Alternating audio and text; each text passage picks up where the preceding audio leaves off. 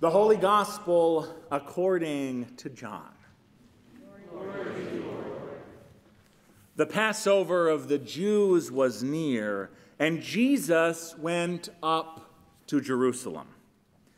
In the temple, he found people selling cattle, sheep, and doves, and the money changers seated at their tables. Making a whip of cords, he drove all of them out of the temple, both the sheep and the cattle. He also poured out the coins of the money changers and overturned their tables. He told those who were selling the doves, "Take these things out of here. Stop making my Father's house a marketplace." His disciples remembered that it was written, "Zeal for your house will consume me." The Jews then said to him, "What sign can you show us for doing this?" Jesus answered them, "Destroy this temple, and in 3 days I will raise it up." The Jews then said, "This temple has been under construction for 46 years, and you will raise it up in 3 days?" But he was speaking of the temple of his body. After he was raised from the dead, his disciples remembered that he had said this, and they believed the scripture and the word that Jesus had spoken. The gospel of the Lord. Grace and peace to you in the name of God, Father, Son, and Holy Spirit, the mother of us all. Amen. It's one of my least favorite experiences. I'm at a cool new restaurant or watering hole. I've waited in a long line and consulted the menu just so I can order the hottest new tacos, coffee, or craft beer. Finally, I get to the front of the line, place my order, and upon hearing the total, hand them my credit card. When, to my great dismay, they gesture with aplomb to a handwritten sign hanging over the till discreetly. "Cash only?" I read the sign sheepishly, hoping not to have my fears confirmed. But inside, I say to myself, "Cash only? Really? Don't they know that it's 2024? Moreover, don't they know that this is really inconvenient for me, and not just for me, but for half of American adults who say that they almost never or never carry cash?"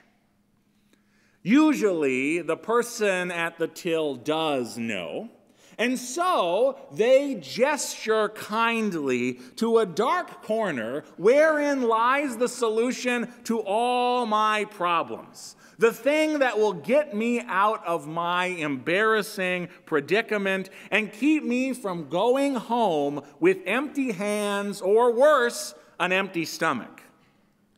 The ATM, installed for the convenience of patrons like me, installed to keep commerce flowing despite some obstacles. Keep commerce flowing despite obstacles. This, my friends, is a universal experience.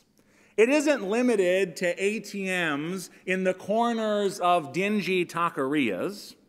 In fact, we find it in today's reading from St. John's Gospel. It was expected in ancient times that Jews from all over the land of Israel would stream into Jerusalem for important festivals, especially for 3 festivals: Passover, Shavuot, and Sukkot. As the Jewish people began to spread out in the Roman Empire, many of them still wanted to make these pilgrimages to Jerusalem and celebrate these festivals with their people. There were some obstacles, though. They wouldn't be able to bring their offerings from home as their ancestors had. Their animals to be sacrificed, and their grain, wine, and oil to be tithed. Everyone wanted commerce to flow, however, so they brought hard currency instead, gold and silver coin.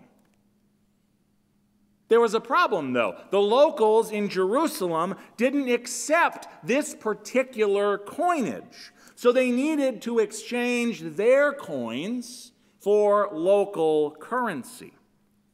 And then, finally, use that local currency to buy their offerings, especially sheep, cows, or doves to be sacrificed in the temple. It was a complicated process with lots of steps, but like the ATM in the corner of the bar, it ensured that people who made a long journey could go home content. No one really questioned that money changing or animal selling was a necessary part of this system, a modern solution to a modern problem. Nobody questioned it, that is, until Jesus showed up.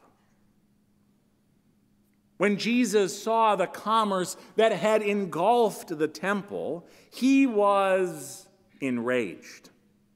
He quickly made a whip of cords and drove the animals out of the temple, letting them run free in the narrow streets of the bustling, pilgrim-packed city. Then, as if he hadn't made his point clear already, he took the coin boxes of the money changers, upturned them, poured the money out, and just for good measure, overturned their tables too. As if to explain himself, Jesus shouted at the stunned merchants, "Take these things out of here. Stop making my Father's house a marketplace." To the merchants, this made very little sense. It would be like someone preaching against the ATM in the corner of your favorite restaurant. Why would anyone be opposed to making people's lives easier? Did this Jesus really want people to bring their animals all the way from home instead of just bringing a few shiny coins in their pocket? Moreover, did Jesus want these people's pilgrimages to be ruined? So what if the money changers and the animal sellers were making a little money in the deal? Everyone agreed it was a reasonable fee. To the merchants, Jesus' zeal did not make sense. It seems to be directed at all the wrong things. All they're trying to do is facilitate the worship of God. Make it easier for more people to come into the temple. But Jesus, truth be told, doesn't care about their motives. He doesn't care about their motives. Instead, he wants to focus on the true worship of God. That's what he cares about. He wants worship in the temple to be focused on God's abiding presence there and on nothing else. You could be forgiven for seeing Jesus the same way that the merchants do. In this reading, he seems unnecessarily rigid, like a real fundamentalist, even. He finds fault in things that other people don't question, that they simply accept as a regular part of life. But Jesus' reasons transcend zeal.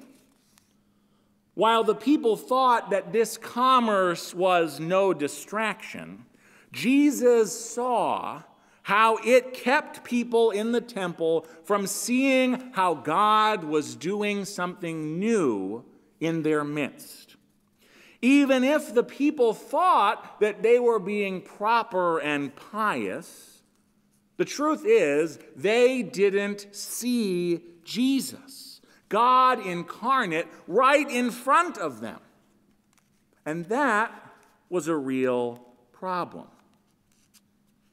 We have to consider the rest of the reading, too. Jesus wants to prepare the people for that moment, not far off, when this temple, a great and holy place where the people interacted with God, would be no more. He's trying to prepare people to worship God's presence in a new way, through a new temple, the temple of his crucified and risen body. Jesus might seem like a radical in our gospel reading, but he's trying to prepare the people for an even more radical change. As Christians, we come together today to be in the presence of God. We know that Jesus is here as we read the scriptures, sing, pray, and receive the Holy Sacrament. Jesus wants us to keep our worship pure and focused on him. He doesn't want our minds to be so focused on commerce or money or anything else that we miss him when we come together today. More profoundly, Jesus wants our worship and our lives to leave enough space. Leave enough space where we might be able to perceive the new things that he is doing in our midst, even today. After all, we live our lives in the temple of our Lord Jesus. Not only when we gather for worship in this space, but also whenever we gather together with other believers to share our burdens and our cares. Remember how he taught us, whenever 2 or 3 are gathered in my name, I am there among them. To me, this is the ultimate convenience. God's presence with us, here and wherever we go in life. Amen.